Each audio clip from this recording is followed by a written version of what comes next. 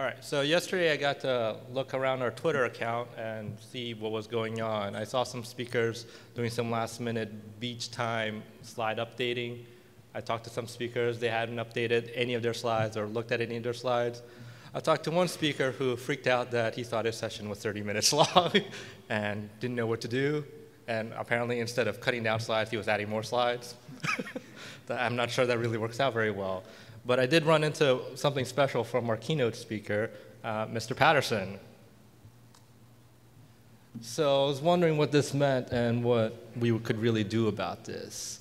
So I'm guessing he must really want spam, or he's a really big fan of spam. So what's the situation here? Did you get to eat spam yet? Yeah, I have some musubi. Oh, that's great, because we have one for you right here. Yes. Thank you. So, thank you. So if you can come on up, and I'll give you this spam musubi. Awesome. Thank you. And since this is your time in Hawaii, you also get a lei. Thank you. Yes, spam. This is Hawaii. We can't let you come here and not leave without spam. All right. Who's ready for day one? Who here wants me to get off stage and let this guy talk? All right, let's do that. Okay, so I'm going to talk about Rails 4 and the future, or as I like to call it, Rails 4 for you and me. I was told that you're not supposed to introduce yourself when you're giving keynotes, but I'm not very good at speaking, so I'm not going to tell you my name is Aaron Patterson, and that if you want to follow me on Twitter, you can. So I'm just, for the record, I'm not telling you this stuff, okay? I'm not introducing myself. I just want to say hi to everyone. First, I got to start out and say thanks to some people. Well, I got to say thanks to my employer, AT&T. Without them, I wouldn't be here, so thank you. I also want to thank the conference organizers for having a conference in a really awesome place. I've never been to Hawaii before. This is my first time, so I'm super excited. And the reason I'm really excited about it is because I love spam. So thank you. Also, my favorite TV shows are here, like Dog the Bounty Hunter. I was looking around for Dog the Bounty Hunter last night. I couldn't find him. And also like Magnum PI. I love Magnum PI, as you can see by my mustache. And if you don't believe me that I love Magnum PI, you can see like I named my computers after Magnum PI characters. And I wanted to tell you, I was flying down, flying here to Hawaii, and I had to go to the bathroom while I was on the plane, and the guy in the same row on my left also had to go to the bathroom. So he went first, and then he came back, and I went over to the bathroom, and I got there, and I looked down on the floor. There was a $5 bill on the floor, like right in front of the bathroom. So I was like, well, he must have dropped this money. So I pick up the bill, go back to his seat, give him the money, and I'm like, hey, you must have dropped this. So I go to the bathroom and come back, and they're collecting donations on the aircraft for like breast cancer awareness. And if you donate money, then they enter you into a raffle, and you can win some prizes on the airplane. So I sit down, and the guy says to me, he says, "This isn't mine. I didn't drop this." And I was like, "Okay, well, it's not mine either." And he's like, "Why don't you donate it to the raffle thing?" So I said, "Okay, that's a great idea. Don't know whose money this is. We'll put it to a good cause." So I donated it, figuring, well, I'm not going to win any prizes. It's just going to get donated, so that'll be great. And then, of course, I win. And I was also the first one to choose the prize. Like, I could have chosen a bottle of champagne or like chocolates or all this stuff, and I didn't know what to do because it wasn't my money. So I picked chocolates, but now I feel like there's an imbalance in the world. Like, I have these illegal chocolates I shouldn't have them, so I don't know what to do with them. So I think I'm just going to eat them in my hotel room and not tell anybody that I want them. But I guess it's too late now. Anyway, I don't know if you can tell this, but I am insanely nervous on stage. And one of the things that I have to do to comfort myself is I told a friend of mine, well, I get super nervous. What should I do? I love speaking, but I'm so nervous on stage. What should I do about it? And he said to me, well, when you're on stage, you just need to think to yourself, what would Freddie Mercury do? So every time I give a talk, I put this up, and I try to think to myself, what would Freddie Mercury do? Now, most speakers think, well, it's common knowledge. Just imagine the entire audience is in their underwear. Well, actually, for me, it's the opposite. I imagine that I'm on stage in my underwear. I figure that's what Freddie Mercury would do. Anyway, I also want to tell you I have a cat, and his name is Gorbachev Puff Puff Thunderhorse. That's his full legal name. We call him Gorby Puff, though, and I love him a lot. Like, I love him a lot. And I thought, like, he's the first cat I've owned, and I thought, like, owning a cat, you know, it's going to be, like, 99% fun in the sun. We're going to go, like, riding bikes together, like, get ice cream, you know, go swing in the park and do all this stuff. But it turns out that basically 99% of the time he's sleeping. So I try to take pictures of him, but the only pictures I can ever get are, like, him yawning. Like, he's about to go to sleep all the time. And it just kills me. So we never get to go bike riding together. But anyway, if you want to see more pictures of him yawning, you can follow him on Twitter. So, all right. So we're going to talk about Rails 4 for you and me. We're going to look at some features of Rails 4, and we're going to talk a little bit about the future of the web. Now, despite my looks, I'm not a television psychic. So I can't tell you exactly what's going to happen in the future, but I can talk about where I think it's going. And basically, the point of this talk is to get you guys, get ideas flowing in, among you guys, talk about where I think we're going, and then hopefully have you guys, pick up the ball and run with it. So what we're going to do is we're going to look at some behaviors in Ruby, and then we're going to look at some changes in Rails, and then we're going to look at how these changes in Rails interact with the web. So we're going to start pretty close to the server and then move our way out to the client. So the first thing I want to talk about is concurrency in Ruby, or parallelization. And I like to shorten this down, but I'm not super good at spelling, so it's P56N. That's how I shorten it up. It's possibly misspelled, I'm not sure. And I know most of you probably know about this, or have at least heard about this, that MRI has a GIL, or what is known as a global interpreter lock. And this lock prevents concurrent CPU execution. So what that means practically is that we can't schedule two threads to run on two different CPUs at the same time. So if you want to have an interpreter that's able to do that, I suggest you look at alternatives such as JRuby or Rubinius. These are GIL-free alternatives. But I want to share some good news. And where is Charlie? Is he here? No, he's not. Jerk. OK. Anyway, I want to share some good news with you. The GIL was removed in 1.9. OK, so we can be super happy about that. But I also want to share some bad news with you next, is that the GIL was replaced with a GVL, which is exactly the same thing. It just has a V instead of an I. So if you go read the source code to 1.9, you'll see many references to GVL, and that's what that is.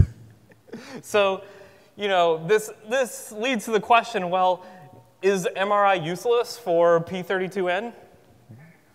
And I mean, obviously, yes, it's useless. Your programs don't actually work. It just seems like they work. I mean, I don't know. Like, I don't know if there's really too much of a difference to be made. Like, if your program seems like it's working, does that mean it's actually working? I think this is a question probably left for philosophers, people smarter than me. But anyway, what I want to do is I want to take a look at the impact of the GVL on MRI and see what that means to us in our day-to-day Ruby basis. And the thing that I like to use for looking at how the GVL impacts MRI is the use of the Fibonacci sequence. And the reason I like to do this is because I used to work in online advertising. I don't know if any of you guys have worked in online advertising, but online advertising is basically all about doing Fibonacci sequence calculations. So that's how they decide what ads to show to you. So of course,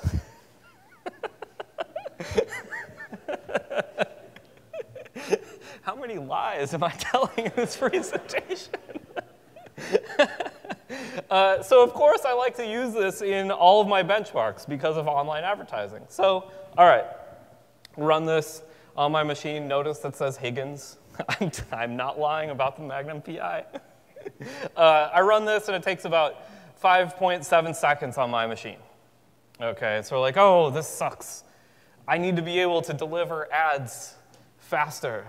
So I'm going to calculate my Fibonacci sequences in threads. So I've got 4 CPUs on my machine, so I'll throw up 4 threads here and calculate the Fibonacci sequence, hopefully all of them in parallel. And then I run this, and it takes exactly the same amount of time, like just about the same amount of time. And the reason is because time spent in the VM can't be done in parallel. So hence it's called a GVL, or global VM lock. So whenever we're spending time in the virtual machine, that can't be executed in parallel. So what do we do about this? Things to fix this are people use JRuby or Rubinius if they want to actually have threads scheduled on multiple CPUs. But very common is what people will do is just use multiple processes. And this is what you're doing when you're running your Rails application with, say, like Unicorn. Right? You're running a whole bunch of different Ruby processes so that you can actually handle concurrent requests on multiple CPUs on your machine. So you'll just run multiple Ruby processes. So I want to look at another thing, and this is an example of using a slow web server, or a slow web service. We have a slow web service here because, again, basically online advertising is all about Fibonacci sequences and slow web services. So if you look at this, it's just super simple. It just prints out hello world. But the important thing is we have a sleep here for half a second. So each request takes at least half a second to complete. And we run our client here. We have a client, and we just say, OK, well, go fetch some data from the server. And we run this, and it takes a little over 2 seconds. And this makes sense because we're doing 4 requests, each at half a second. It takes 2 seconds. Not surprising. So we're like, well, we totally forgot about the previous knowledge about the GVL. Somehow we forgot about it, haven't had our coffee yet, so we decided to throw this into threads. And then we remember, oh, well, this isn't going to work out for us because we can't execute anything in parallel. So what is the point of doing threads? Well, we run it anyway, but it actually takes half a second this time. So we were able to execute this, make requests to this web service, even in MRI, using threads, and decrease the amount of time spent. Now, how did this work? How did this work inside of Ruby? Well, there's different methods inside of Ruby where the interpreter knows, well, OK, nothing can actually happen inside of the Ruby VM while we're trying to read off of a socket. We can't actually execute anything right there. So what we're going to do is we're going to release the GVL, let other threads execute on the CPU while we're waiting for data off of the socket. And then once we actually get data on the socket, we're going to acquire the GVL again and enter back into the Ruby VM. So there's certain things that we can do this trick with, which is I/O, any type of I/O operations. And for those of you who are writing C extensions or looking into MRI's internals, the function you actually want to look for is this function, RB thread blocking region. This is the thing that actually unlocks the GVL. So you give it a function pointer, it'll unlock the GVL, call your function, execute some code, and then reacquire the GVL. And you can actually use this function when you're doing things like, for example, cryptography, where you're doing things that are like CPU intensive, but you're never actually going to be in the Ruby virtual machine. You're just doing computations in C. Then you can use this function as well. So what does this mean? What does it mean that we can actually run things in parallel on MRI? Well, I mean, from an advertising perspective, obviously it means that we need to build Fibonacci as a service, or what I like to call FAS, which is the next big thing. Yes, I'm looking for investors now, so come talk to me after. I promise to use your VC wisely. But really what it means is it means two things. It means that, number one, a blocked VM is a blocked VM.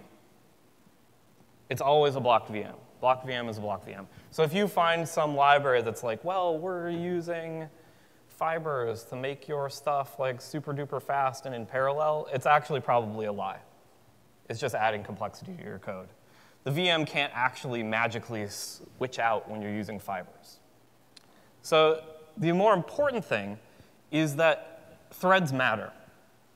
If you're doing I/O on MRI, threads matter.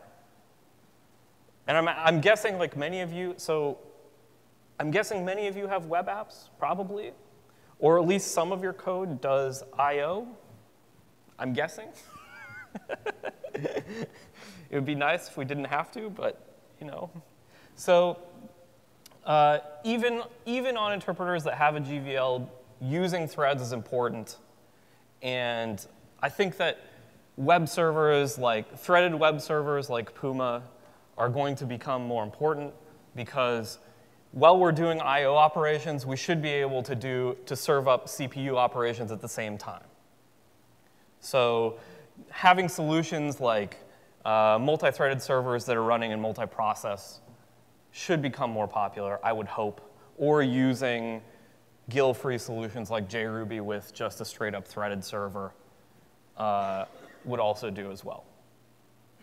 So the next thing I want to talk about is thread safety in Rails.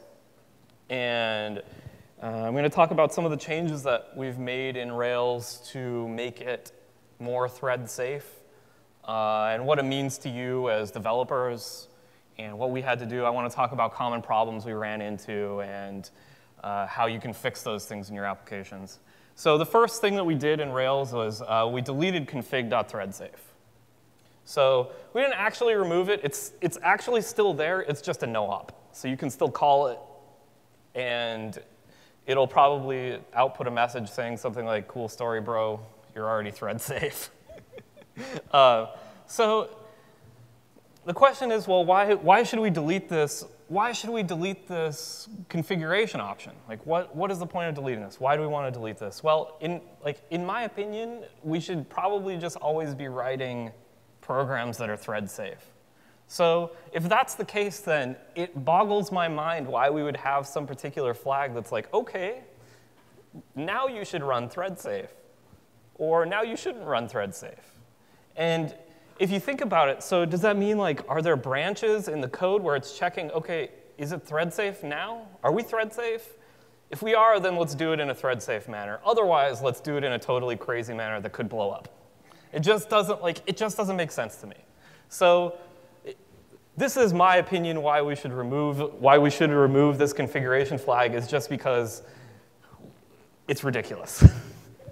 But the other thing is that it simplifies the Rails code base. So we can actually find those branches where we're saying, OK, well, now let's do this in a thread-safe way, or let's not do this in a thread-safe way, and we can eliminate those branches and actually simplify the code. So is it safe to remove thread-safe? It's the next question you might be asking. And in order to figure out the answer to this question, we need to understand, well, what did thread-safe do? So let's take a look at that. What thread-safe did is it set these 4 different configuration options inside of Rails, and we'll look at what each of those are.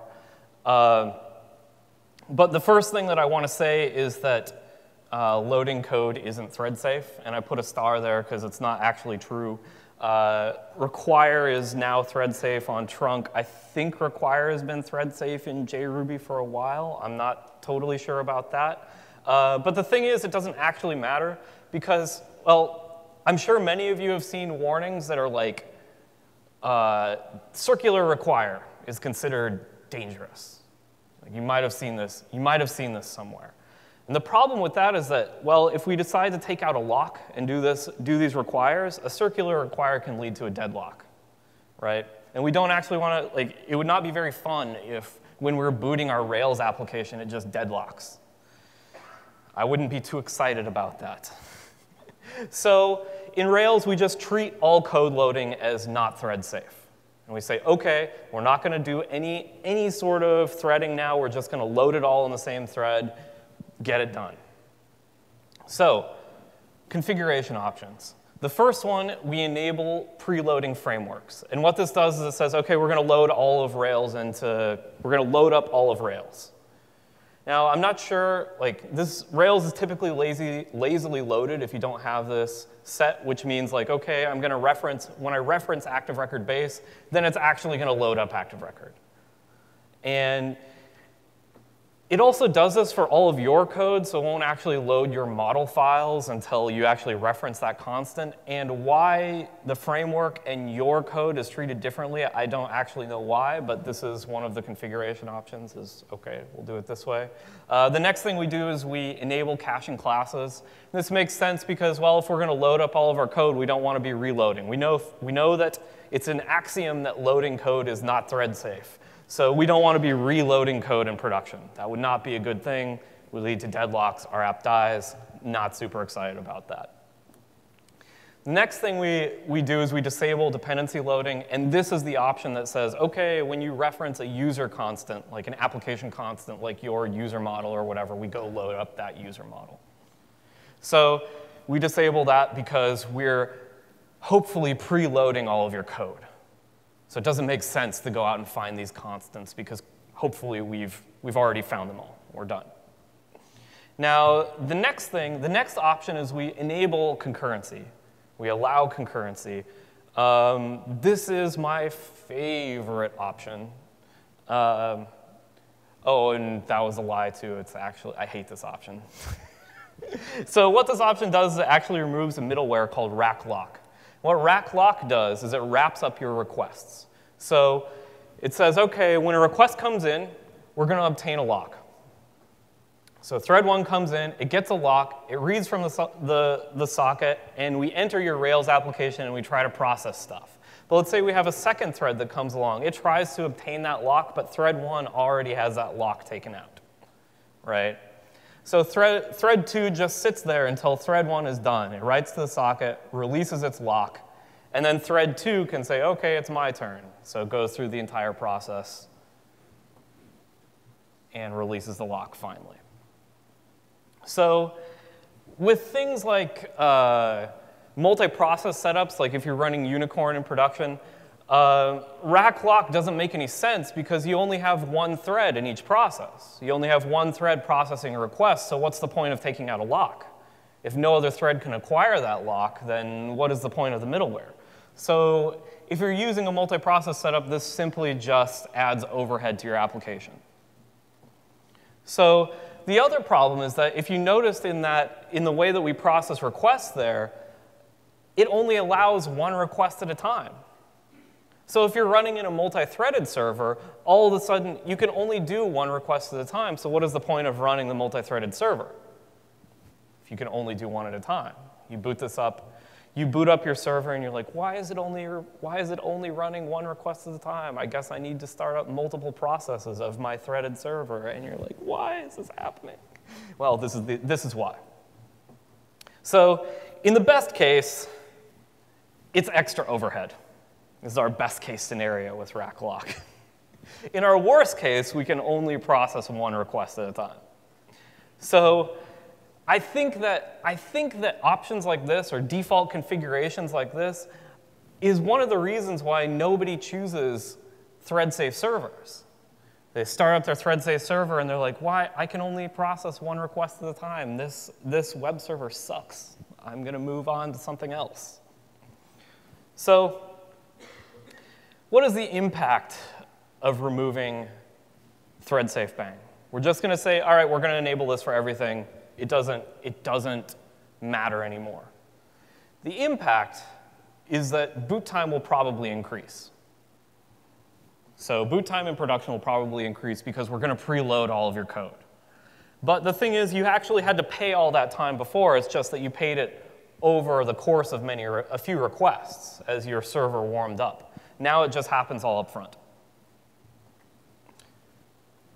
If you're a middleware, so you should have a slightly smaller stack size, maybe 1 or 2 stack frames. But it is slightly smaller. Multi-proc servers should stay about the same. So after you boot up, you should see about the same profile, like speed-wise. And threaded servers will just work. So now we don't have that anymore. Oh, that reminds me. There was a survey out that was like, Rails survey, like what web server do you use? You know, like, oh, who has the most popular web server? And what I think is funny is that I don't think WebRick was listed anywhere in there. I don't know if you guys know what WebRick is, but it's the web server that comes with Ruby. And if you don't specify the web server that you use when you deploy to Heroku, you use WebRick. I think many people don't know that. And the other interesting thing about WebRick is that it is a threaded web server. So I'm pretty sure it's like the first threaded Ruby web server. Anyway, so fun fact, that survey is probably wrong because I'm guessing there are many people who have pushed applications to Heroku without specifying a web server, and they're using WebRick in production. Woo, WebRick. Anyway, removing thread safe wasn't the only thing that we had to do to fix, or the only thing that we did in Rails to support threaded applications. We actually had to fix bugs where we were doing unsafe things. And what I want to do is look at some of the common scenarios where we were having bugs in Rails and what we had to do to fix them. And hopefully you can use this, look for these types of issues in your application too, and fix threading bugs in your Rails apps or your gems. Now, I guess we're kind of lucky because 100% of our bugs were race conditions around caching. So we didn't actually have any deadlock situations, which was pretty nice. So what we're going to do is look at a few different caching race conditions and what you have to do to fix them. So people don't seem to notice this, but or equals is a form of caching. So you're caching the right-hand side of the statement. You do some calculation, you do or equals, and it assigns it to some instance variable. We're lazily initializing that instance variable. And the way that this is a problem is we say, OK, we have a check then act race condition.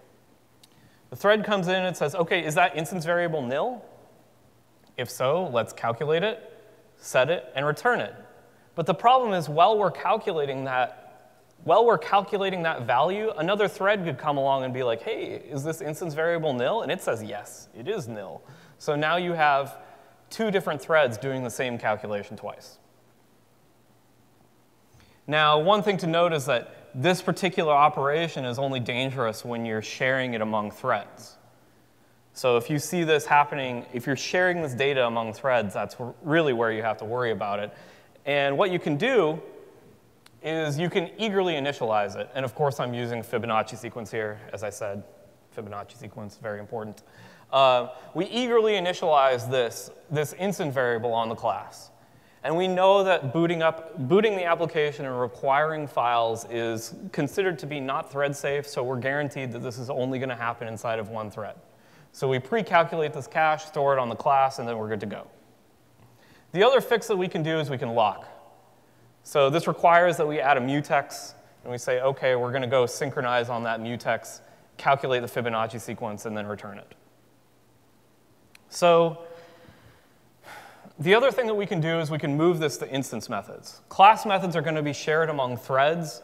So depending on the particular problem that you're trying to solve, moving to an instance method may be a better solution. So you say, well, I'm not going to share this instance among threads. We can actually generate a new instance per thread, and we just do the calculation in our initialize, and we have a cache there. We can also do lazy initialization if we want to, using a synchronized block and initializing there. Now, if you really, really, really need this to be a class method, another thing that you can do is create a singleton, store that as a constant, and use that. And actually, we found that to be fairly handy throughout the Rails source because we can actually instantiate that object and test it. So dealing with singletons is kind of a pain because maybe if they store any type of state, you have to reset that, and it's just much easier to test against an instance of something. Now, another problem that we ran into was hash.new blocks, and this is kind of an insidious problem because you don't notice at the method level that, well, this isn't going to be thread safe. You just look at the method and you're like, well, I'm pulling a value out of the hash. It's totally fine. It's got to be fine.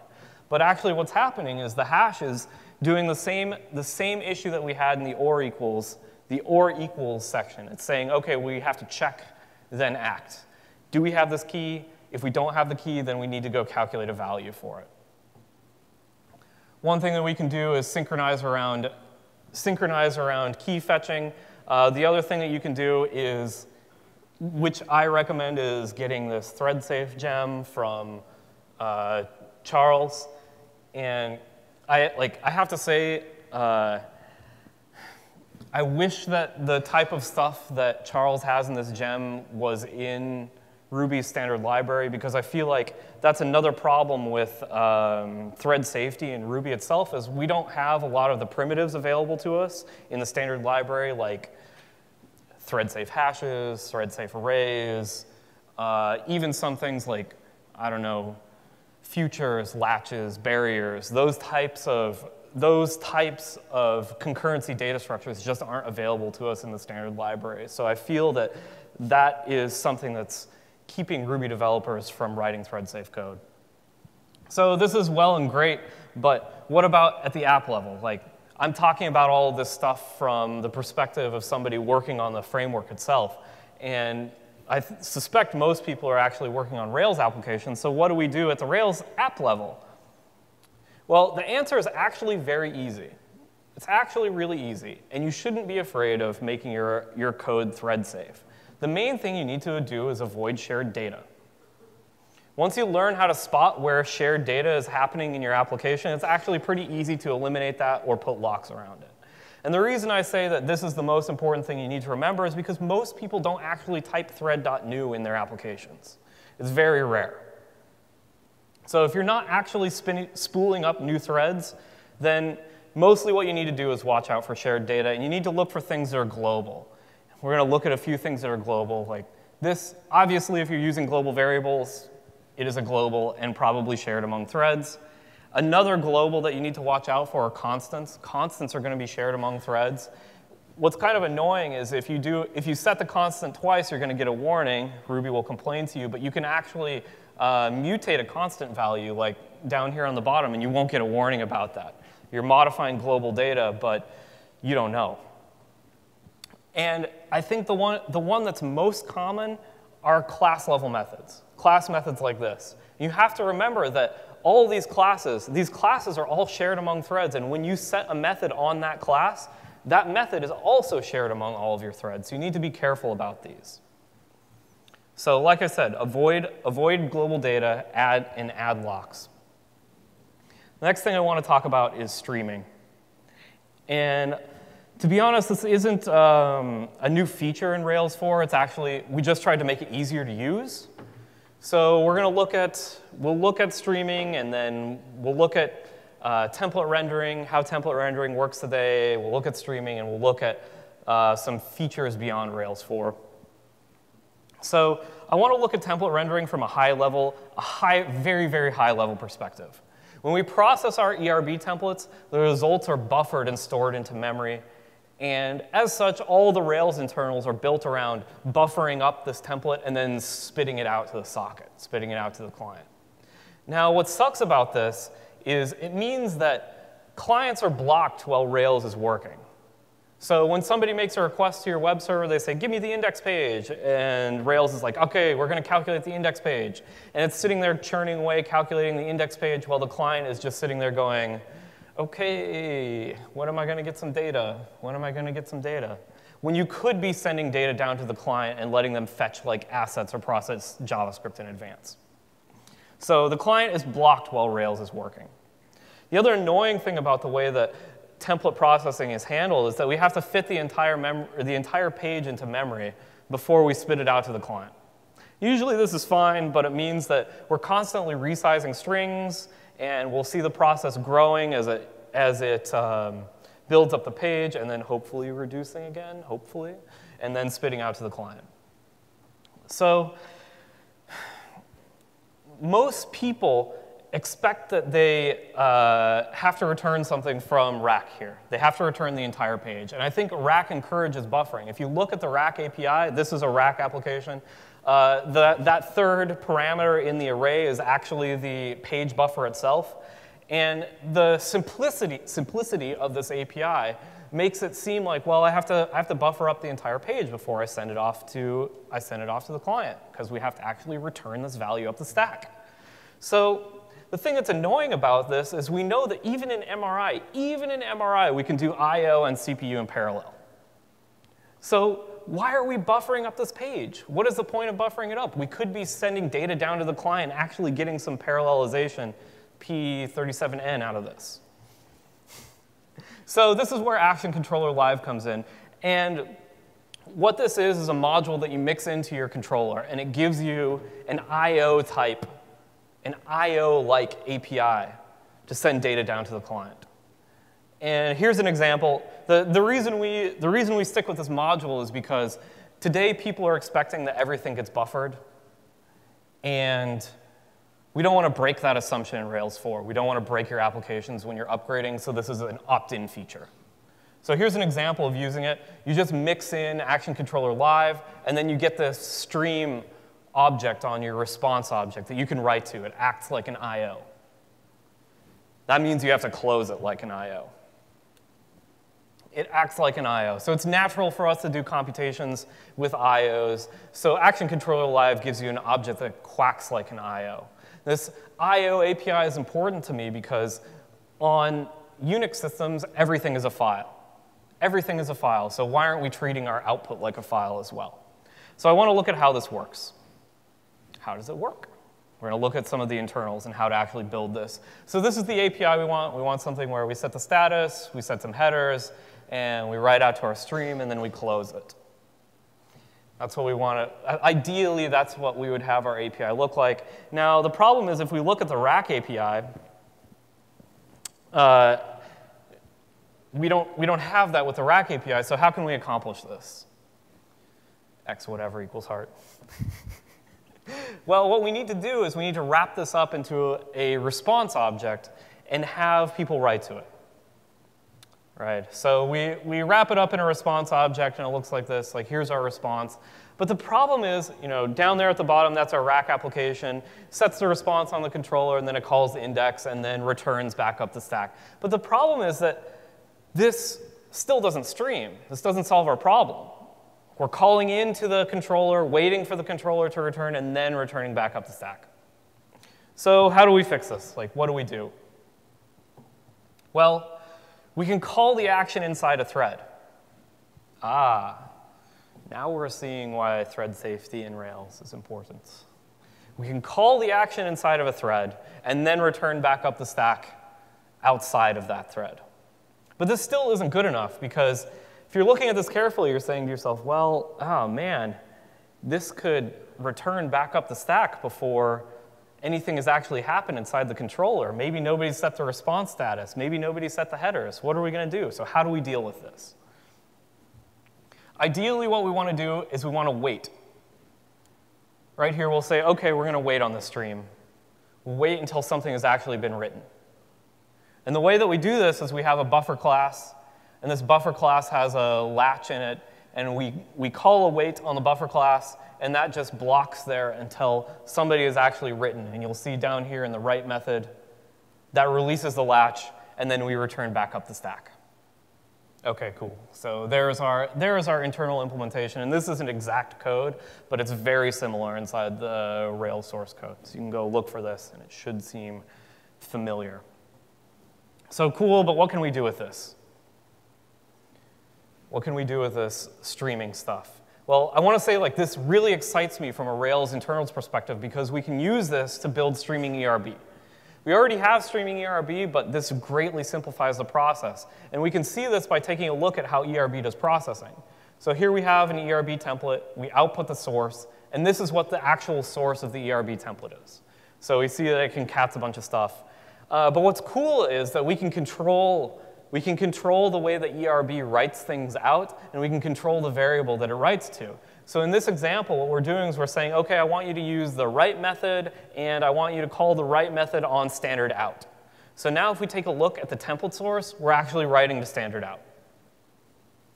This is awesome because we can refactor Rails internals to more easily produce streamed template output. This is the result of that template.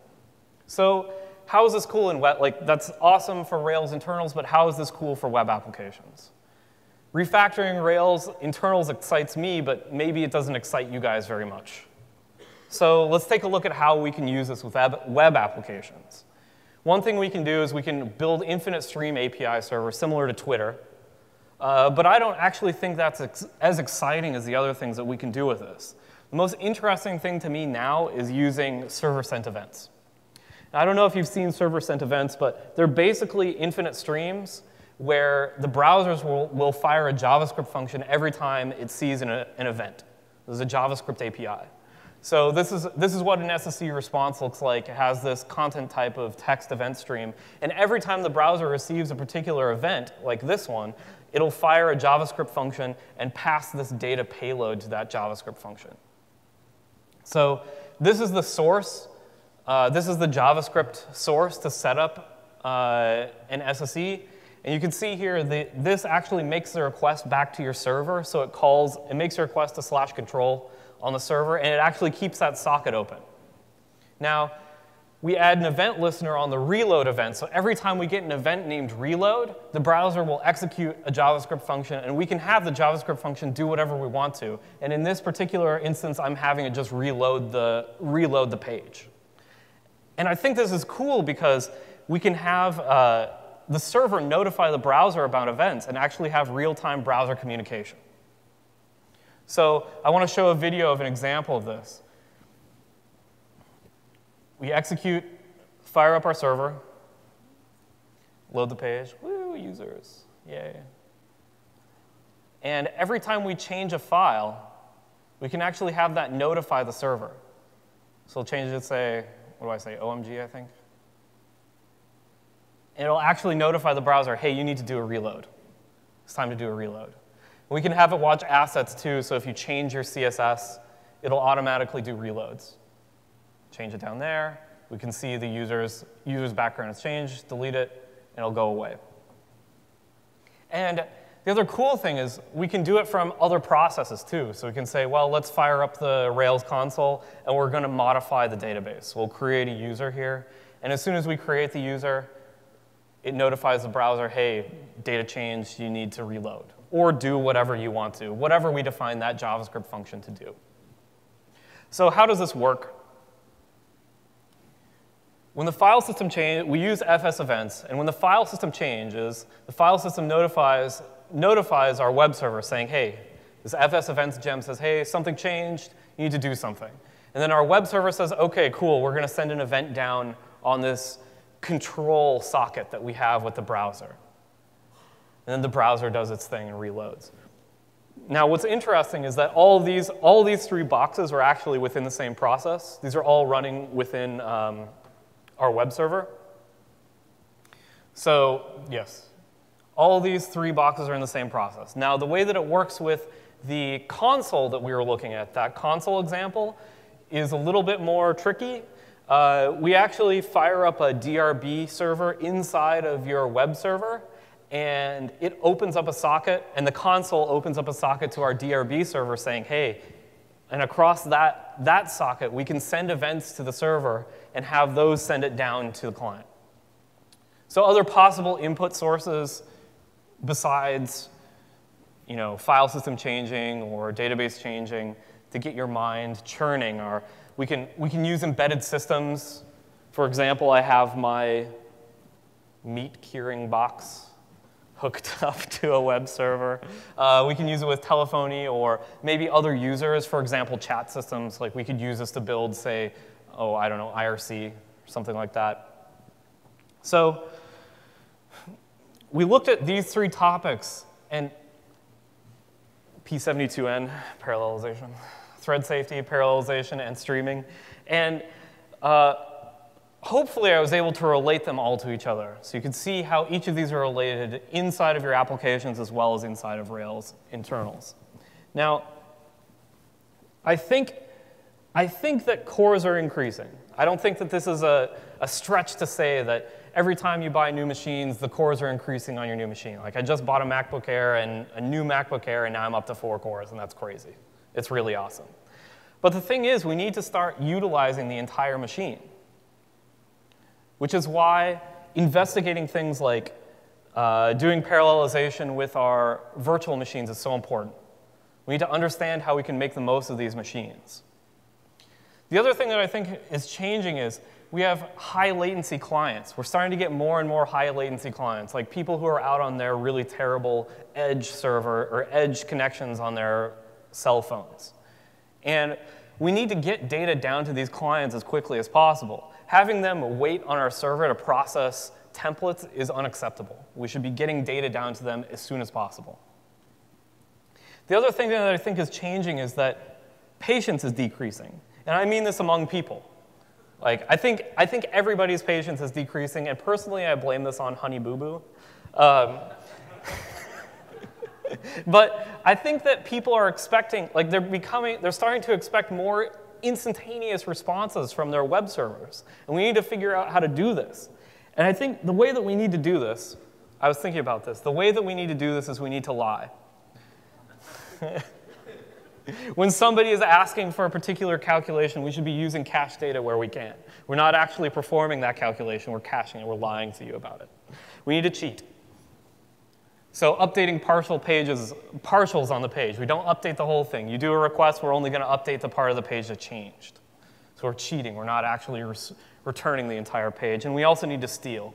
And I mean steal computation from our end users. So moving calculations into JavaScript and having those calculated on the client side. So for the future, what I want all of you to do, I want you all to lie, cheat, and steal. In other words, I want you all to be good engineers. Thank you.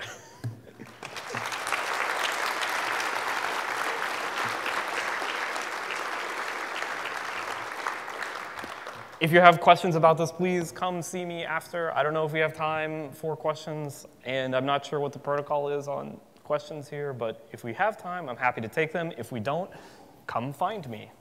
So, thank you. Do we have time for questions? Are we going to do that? Oh, OK. 5 minutes. Questions. Go. And go.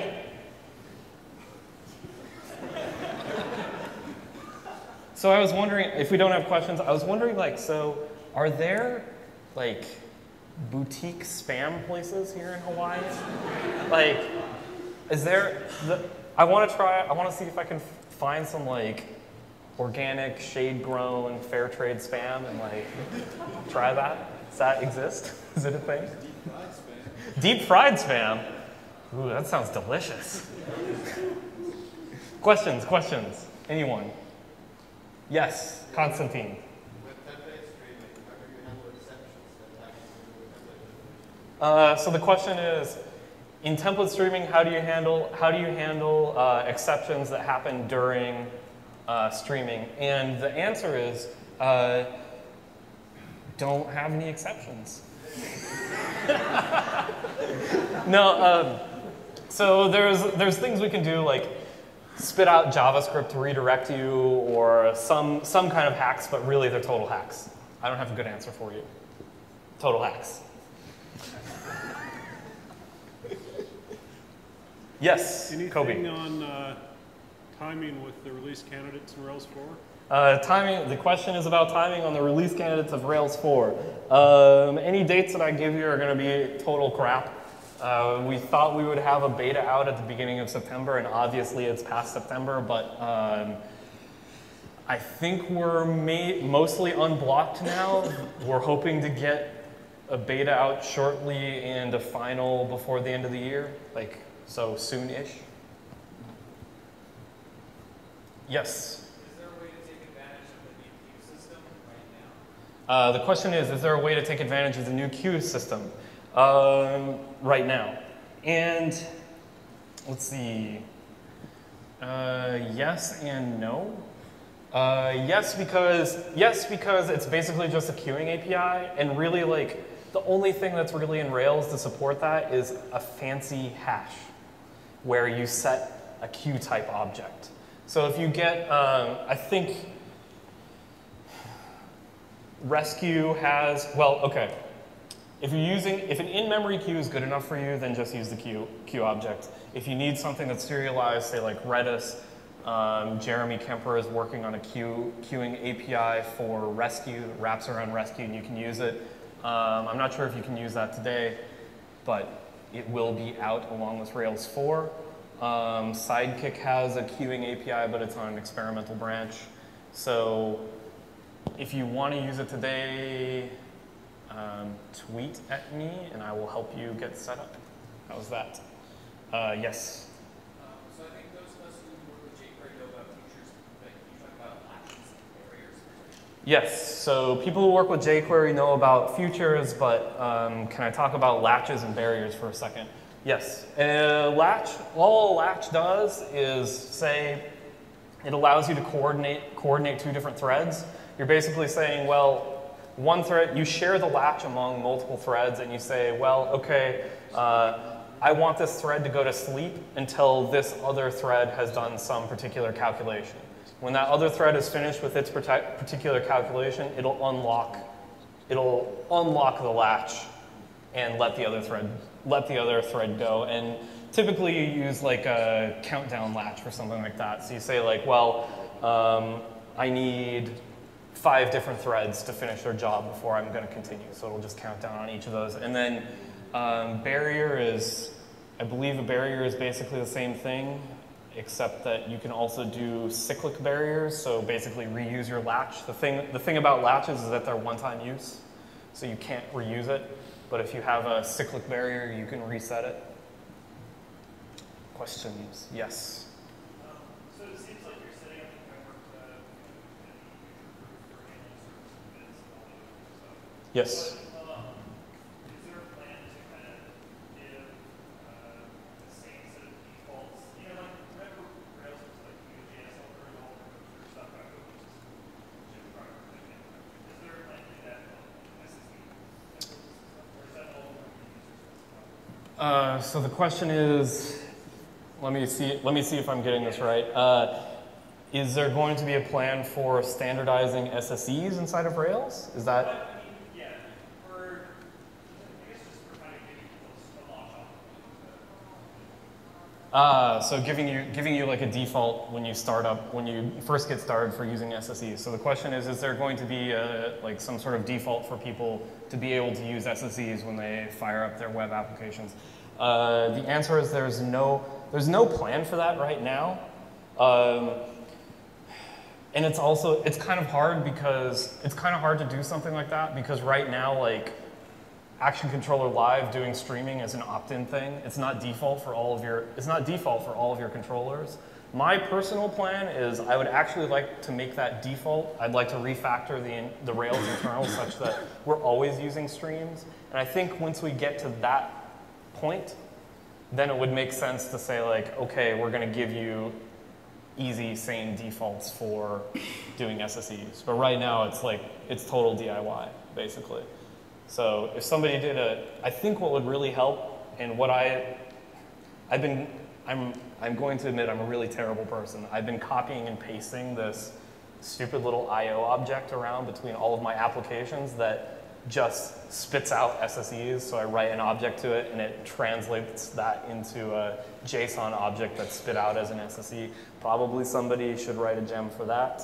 Hint, not me. I hope that answered your question. Yes. Okay. Do we have time? Anything else? Last question. Are you going to come to the Spam Jam Festival next summer? Am I going to come to the Spam Jam Festival next summer? I didn't know there was one. That's awesome. If I'm not somewhere else, yeah, totally. Does anyone else like spam? Am I the only one? Yes, yeah. All right, thank you.